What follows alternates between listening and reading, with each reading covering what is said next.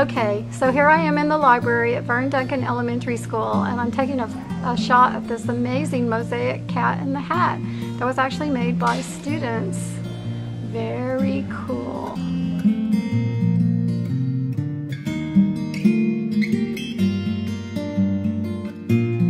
Okay, but talk about your kitty. About JoJo? Yeah.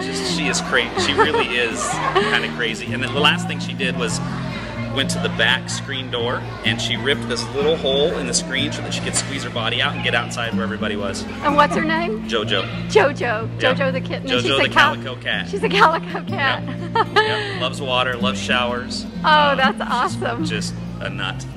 Absolute nut. Okay, now tell us who you are and what you're doing here. Oh, I'm Mason Branstad. I'm the principal of Verne Duncan Elementary.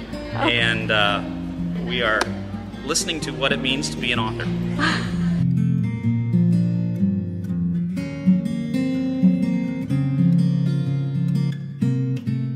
I can't resist showing you some of this handprint art. This is first graders here at Verne Duncan. Look at this. I'm just so impressed with this work. I want to show you this wonderful flamingo.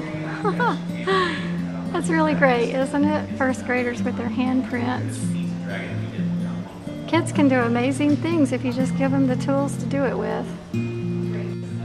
Verne Duncan has got a lot of art on the walls. One of the things that I always look for when I come into a school is how much art is on the walls. I always think that a school without the children's art is missing something, like there's some kind of missing element. And look how vibrant this work is. Looks to me like they have a really great art teacher. How about all this green and just some wonderful blue and pink. Just great. What a great school.